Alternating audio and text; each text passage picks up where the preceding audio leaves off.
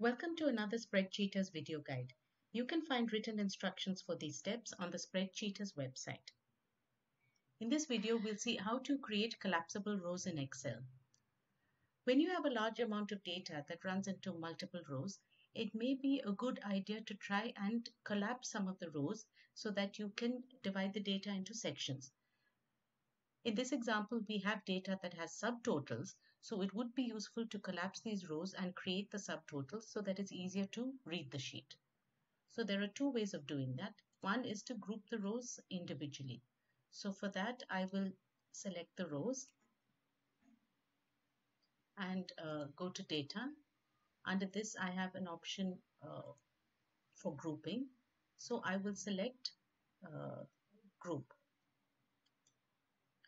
And when this is done, I can see that the rows are grouped together and a minus sign appears over here. If I click on that minus sign, the rows are collapsed. You can see from 1 it jumps to 11.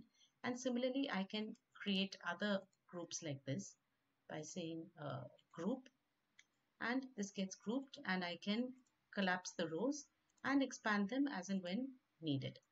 So this is one way of doing it. I'm just going to press Ctrl Z twice to undo these changes so that we can see the second way.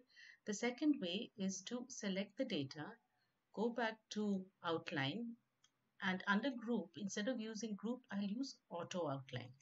By clicking this, you can see that automatically the groups are created for each section ending in the subtotals.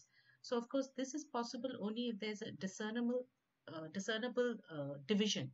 Here I have the subtotal, so Excel is able to recognize that these are how the sections are to be created. If I have just a lot of running text, I will just have to manually create this in the method that I showed previously.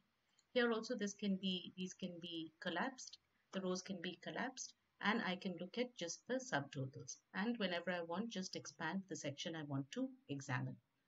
This is how to create collapsible rows in Excel.